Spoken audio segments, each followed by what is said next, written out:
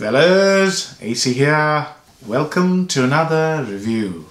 Today it's a Tom Ford, and it's a Tom Ford that has really won my heart.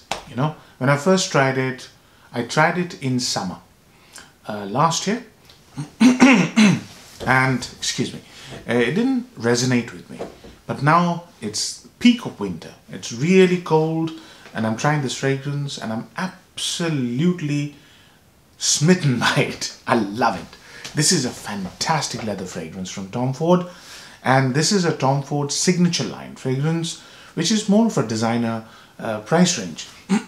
Excuse me. So Tom Ford Ombre leather is a 2018 release. There's a Tom Ford Ombre leather 16 which is a private blend that came out in 2016, and this is a Tom Ford strategy, I believe.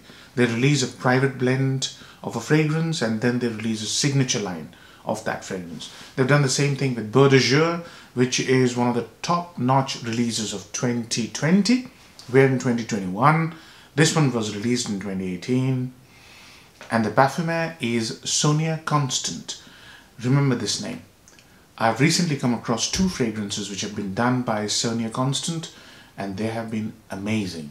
She also owns a house called Ella K. She's a co-parfumer or co-owner, and she's a parfumer for Ella K, which I will feature soon on my channel. But let's talk about Ombre leather. Ombre leather is an attempt to create Tuscan leather type fragrance for the masses. Tuscan leather has this slight personality. It's less approachable, for want of a better word, for many people, including myself. I did not like Tuscan leather initially. I currently absolutely love Tuscan leather. There's a little bit of a transformation that has happened in me, I suppose, and I can't get enough of Tuscan leather. Yeah, I just adore it.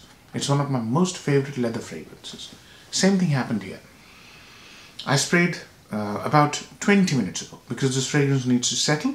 So when you first spray, you get a smell which is kind of familiar but yet very unfamiliar. So there's Tuscan leather like leather. So that leather smells like the leather that would have been used in a brand new upholstered chair, leather chair or a sofa. That's the kind of leather in Tuscan leather. Here it's slightly different. It smells mixed with a smell of hay, and it really got me. And there's a fresh green cardamom, very faint, overtaken by the leather and the smell of hay. And I couldn't find any hay in the notes breakdown, but I'm smelling hay, greenish hay. But there are a lot of green notes in the base of the fragrance, being oak moss and patchouli. Maybe those two are mixing with the leather to create this hay and leather combination. And the most amazing thing is it's very buttery. Yeah, salty buttery. There's no sweetness. There's a fruit note in Tuscan leather, which is raspberry, and Tuscan leather becomes sweeter. But this one is salty. Yeah, almost like butter would be, salted butter with hay, a little bit of saffron, again not mentioned in the notes breakdown, and leather. Yeah, that's how it starts, and it's beautiful, very approachable, almost lovable. Yeah, that's what I think about this fragrance. The opening is smashing. When the fragrance starts to dry down, there's a little hint of sweetness, and amber starts to come in, and I think that little hint of sweetness is coming from amber. Yeah, so it still is buttery, but more ambery. Yeah, and then in its late dry down, apart from what I mentioned to you, they all stay. All these notes are there, and there's this note of slight indolic jasmine. Yeah, sometimes, and the real reason is why I didn't like it at first is when I wore this in summer, the jasmine just overtook everything, and for me it became a feminine jasmine smell. Now I'm smelling it in winter, and that jasmine doesn't overtake, but jasmine adds a little bit of playful, cheerful, unisex attitude to the fragrance, which is just a masterstroke, because Tuscan leather is not feminine at all. This one becomes really playful and slightly unisex. Slightly. Very nice fragrance, guys. Please try it if you haven't. So I'm getting jasmine already. It's really nice, and it's green as well. The fragrance has this green aspect because of oak moss, patchouli and jasmine. And it's slightly soapy. There are many aspects to this fragrance. I really enjoyed it. So many aspects, the butteriness, the greenness, amazing. So pros and cons. Number one pro for me is this is one of the most wearable, stylish and urbane kind of a leather fragrance. Leather is a difficult fragrance, you know, in most cases. But this one has this slightly playful, slightly more approachable, very urban, very modern kind of leather. Second upside. Now, second upside is the wearability. Leather fragrances are difficult to pull, but this one, I will not have any issues going to office wearing this, to a date wearing this, to a first date, to a friend's get together. Nowhere will I struggle. Very, very approachable, very wearable. Number three is the compliment factor. Such fragrances will get you a compliment. Absolutely. No doubts in my mind. Yeah. Fourth upside, price point. You know, these signature lines, maximum 95. If you look around, you know, 80 to 95. What you get in return is very high quality. So tremendous value for money is the fourth upside.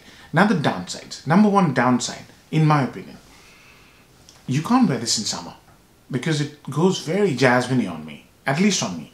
So if you're looking for something which you can wear 12 months in a year, and if you like the smell of jasmine, which goes in the female territory, then yes, you can. For me, it didn't work out. In fact, that's the whole reason I wasn't impressed with this fragrance, okay? So that's one downside. I can't think of any other downside. If you're a beginner, you're looking for a nice leather fragrance which is quite attractive, modern, approachable, you have to really sample this. Expensive if you're a beginner, if you're on a budget, but if you don't have concerns with budget, start here. Very nice. Superb fragrance. So age groups, any age group. I would easily recommend this to a 20-year-old or a 60-year-old. All right, provided they like modern fragrances. Yeah, so that's the age group done. Seasons, I think cold weather is the best one. In between weather. Yeah, spring, no problems. Autumn, no problems. Winter, absolutely fantastic. Sweet spot is winter. This smells amazing. Now, when it's very, very cold. Yeah, I've covered all aspects, haven't I? Oh yes, performances could be a downside actually, one of the downsides. Now, longevity, I'm getting about 5 to 6 hours, sometimes 8. So it's patchy, depends on how my skin is that day. So longevity is medium. Projection, that's the problem. After half an hour, I'm not getting the kind of projection I would have anticipated this to give me. But that could be my skin as well. Sillage, medium. Low to medium. So performance on this fragrance is low to medium. Yeah, it's basically 6 hours of longevity, sometimes 8. Projection, 1 hour of projection, and then close to the skin. Sillage, medium sillage. Even if you go 2 or 3 sprays under your shirt, I don't get to smell it when I move myself. I have to literally poke my nose inside my shirt, which would be quite ungainly if I did that now, and I then get to smell it. So performance is mediocre. On me at least. It could be better on your skin, but do test it out. So, marks out of 10. I'm going to give it an 8 out of 10. The reason I'm removing 2 marks is that it just is so beautiful. You want to wear it all the time. You can't. At least I couldn't. And the performance is mediocre for me. Medium. Low to medium is the performance. So 8 out of 10. I hope you enjoy the review, fellas. Take care. Bye-bye.